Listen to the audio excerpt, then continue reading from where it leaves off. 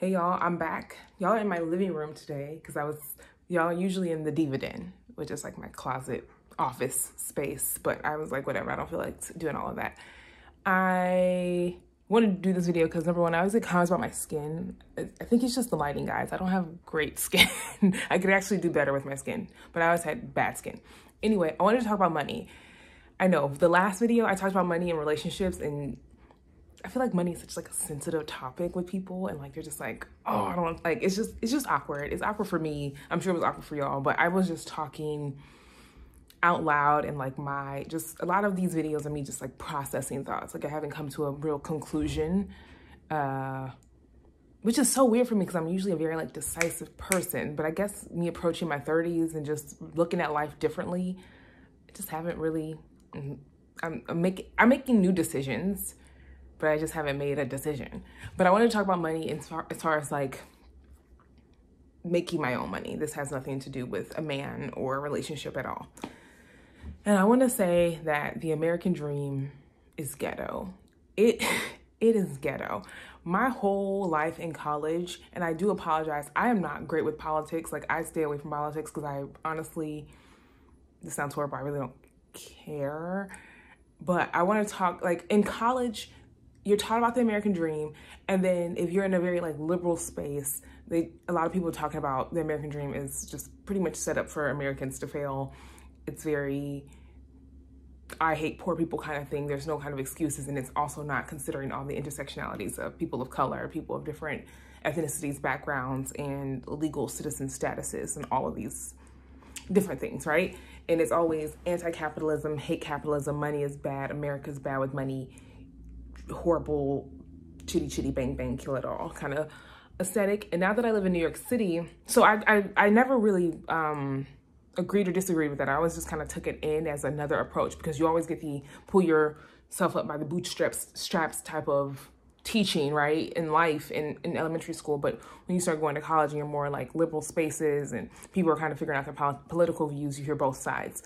So I never really did one or the other. I grew up in poverty, and I knew growing up in poverty that I was like, I'm not doing this again. So somebody's gotta make some money. So I never really considered myself to be whatever. And I feel like now as an adult that it's like becoming a little bit more open-minded, trying to understand both sides of this thing called capitalism in the United States of America. I feel like money is just horrible in America. Like if you don't have any money, if you're poor, we don't treat poor people well, right? Like we don't really like poor people. If you are middle class, it's like you're not great. Like you're not horrible, but you're not great. You're like mediocre. You're like, you did what you needed to do. Here's a cookie.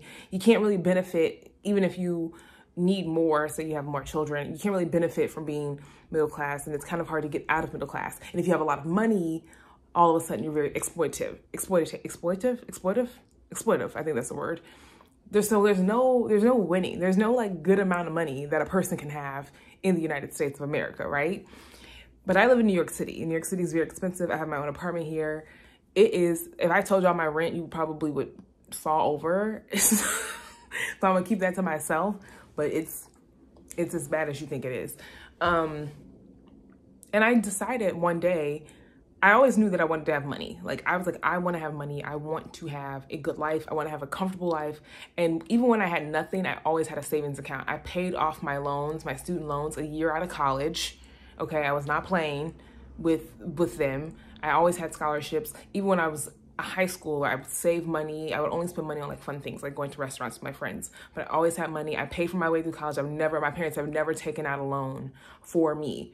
I can't even think of the last time my parents have helped me financially after graduating high school. And I know that sounds dramatic, but I promise you, I have not wanted anything. The most I was given out of high school is my cousin, I call him my uncle, bought me a charger for my computer. And that's when I was like making $500 every 2 weeks. And I still was able to pay my own rent and my own food in New York City.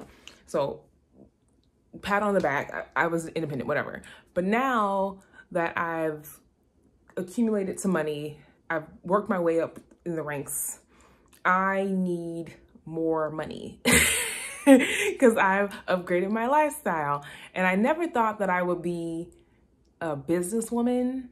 That was never my thing. Like I never wanted to own anything. I never wanted to be in charge of anything. I just like to run my mouth and get things done.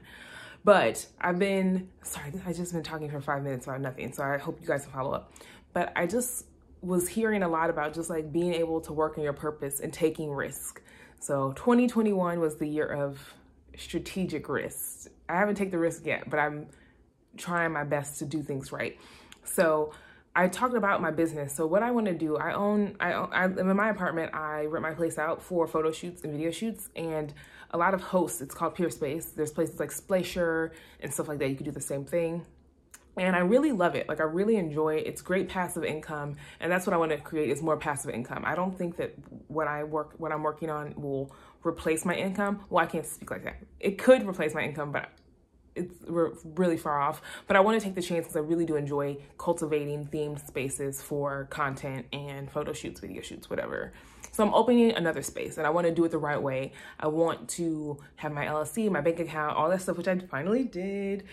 When I tell you I have no idea what's going on, taxes, I've opened the bank account. I was like, they're like, do you want to open a credit card? And I was like, let's not do that. Let's not do that because I don't know what I'm doing.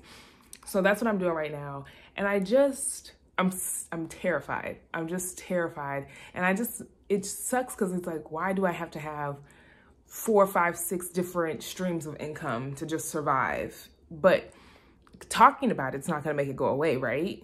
Like, I know there's a lot of people who are like anti-capitalist, but like, you still go to work, you know, you still have to pay your bills, you still have to live. So I'm always like in limbo, like, what is this? Is this life? But it's a form of passive income. It doesn't cause me stress. It's not taking anything out of my pocket, but just having to think and like make my mind like be open to these different ideas. Like, I asked God, I was like praying, I was like, Lord, please give me some creativity. And that's where I landed on this business thing. And I'm like, well, I would love to open a different business. Like, I wish I had a great invention or something to sell. I don't. I just got me being cute and like a cute ass personality. And that's pretty much what we're working with right now. Right now. And I'm creative. I have a brain, but it does take a lot for me to get out of it. And I talked about that in my first video when I came back to YouTube. Like, I feel like being in school, everything was about being good at school. Like, you're a great student, you get things done. And it never cultivated like creativity and like being able to use your gifts to make more money. And now I'm at a place where I'm like, I know how to do things. I know how to make money, but it's okay if I like try different things. And it's okay if I use those things to make more money. What am I talking about? I don't know. I do not know. But I want to say, that making money, thinking of other ways to make money is stressful, even though I haven't done anything. It's not like I opened a restaurant and I'm a $250,000 in the hole, right? But I really think that those type of people are really brave. Like, if you've ever started a business, even if it's like an Etsy shop or you just sold lemonade or whatever, or, you know what I mean? You have babysitting services or dog sitting. Like, I just feel like we're all really smart and really intelligent. And I just don't know, in the American economy, whatever your beliefs are as far as capitalism and economy and all that stuff here in America, I don't think any of us can really afford to just rely on one source of income, especially considering what we've gone through in this past 2 years. So I'm just trying to open my mind up, get things done, try things out. I'm telling you, the LLC process, it wasn't super hard because I went to YouTube University to get me through it. But the EIN, taxes, stuff like that, like again, it's not hard. Like, everything I did, nothing costs a crazy amount of money to get it done. But it was just like mentally struggling. Like, I opened a bank account, but I'm like, how do I pay taxes? I know that sounds stupid, but when the money comes, like, does someone send me an email and like, pay your taxes? Because I'm used to doing that under an employer. Like, I know I sound stupid. I sound stupid, but I really don't know. Someone did comment and say, get an accountant. And I also need to get comfortable with paying people for their services. Like, I'm so cheap. I'm always trying to do something for free. And I'm like, no, you should probably hire an accountant. Maybe you don't have to give them access to your accounts or anything, but just like consultation and figuring things out. But that's where I'm at right now. I wanted to talk about this because I went searching for a space today that I did not like, and I won't use it for my Peerspace space. But it just had me thinking, I'm like, this is just crazy. Like, I never thought when I was graduating college that I would be thinking about ways to make passive income. When I say passive income, I'm thinking like an extra $10,000 a year. nothing groundbreaking for me really, but it's, you know, it's an extra $10,000 a year, you know, and as Tony Gaston would say, money does spend, okay? And I think a lot of us could use an extra $10,000, especially if it's not anything that exerts a lot of energy. But I was just thinking, like, this is so bizarre. It's just so bizarre.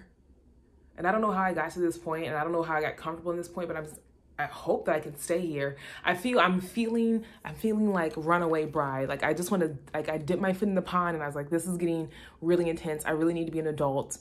I'm kind of making it up as I go, and I want to jump out of the pond. I want to get out, but I'm like, I would really be doing myself a disservice if I just didn't follow through.